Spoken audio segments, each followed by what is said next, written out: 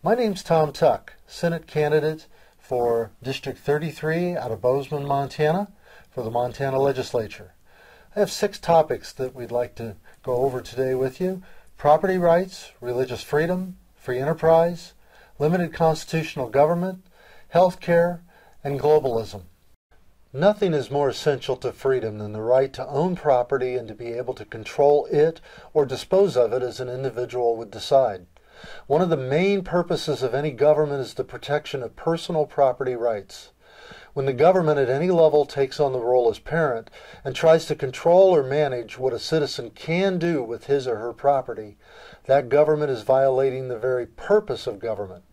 Nothing is more basic than that an individual own his own body. If the state can tell a person what they can and can't do with their own body, then the state is showing that it owns that individual and that he or she belongs to the government. An example of this would be Bloomberg in New York recently wanting to ban soft drinks, or raw milk being mandated by the federal government as an illegal substance. Along with ownership comes responsibility, and each individual must be prepared to accept the consequences of their own actions. Our nation was founded on the principles of religious freedom and tolerance. The idea that people of religious faith should be excluded from involvement in government and politics, or that religious ideals should be purged from public life, would be anathema to our founding fathers. At the same time, using politics to force a religious perspective upon other citizens would be frowned upon by them as well. All people of the state of Montana should be actively involved in their government, not to force their beliefs upon anyone, but to encourage dialogue and freedom for each individual citizen. Small businesses are the backbone of our nation and of Montana, and it is the engine that drives the economy. Government at all levels should stay out of the way of business and not use its power to pick and choose winners or foster monopolies that unfairly compete with other companies. Our country was founded so the individual could have freedom. Free enterprise is the vehicle that offers each individual citizen an opportunity to be whatever he or she desires to be. Our nation's founders viewed government as a danger that needed to be controlled. That's why George Washington described the Constitution as a tool to bind the government and limit its authority over people and their liberties. Just as our nation has a Constitution, so does the state of Montana. Its purpose is the same as the national Constitution: to keep people free. In the year 1900, Montana had a population of around 500,000 people. If you would have gone to Helena that year, you would have found one state office building, the Capitol building. Now you go to Helena and there are dozens of state office buildings, yet our state population has only doubled in the last 112 years.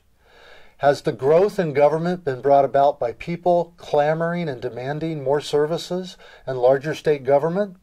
Or is it that the bureaucrats and the lobbyists and the politicians are enhancing their power by growing state government? We are at a crossroads both in our nation and in our state. The time is now to decide if we want government to continue to grow, or is it time to scale it back? I believe that the government that governs the least is the government that governs the best.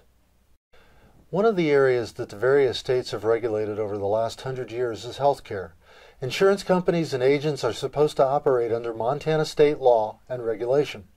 Over the last several decades, partly through the influence of the National Association of Insurance Commissioners, the NAIC, the states have been losing influence and control, and the politicians and bureaucrats have been taking their marching orders from the NAIC.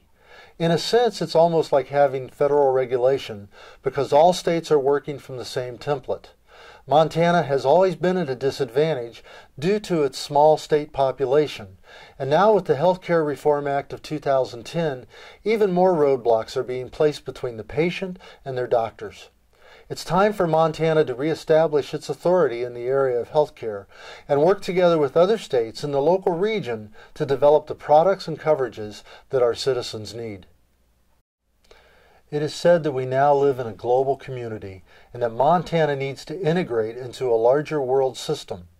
I believe that Montana needs to ready itself to resist the massive change that will shortly be attempted to be shoved down our throats, not only by the federal government in Washington, D.C., but by the extranational organizations that are located in New York, Brussels, Geneva, and Vienna.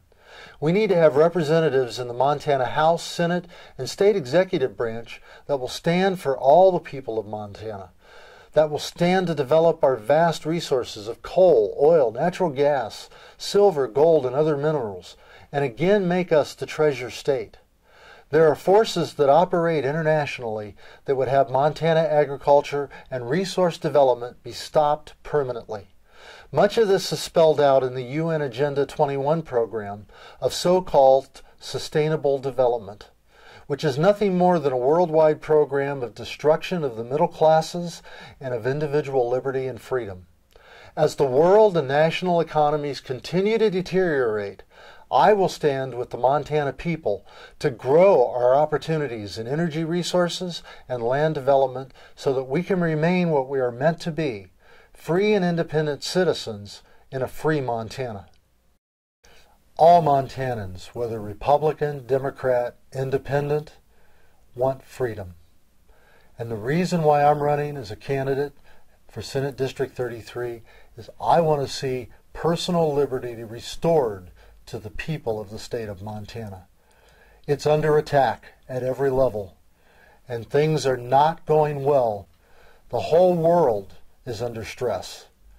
We've got to make a stand, and we've got to make a stand now for freedom and for liberty and for the state of Montana. Please vote for me on Election Day on November 6th.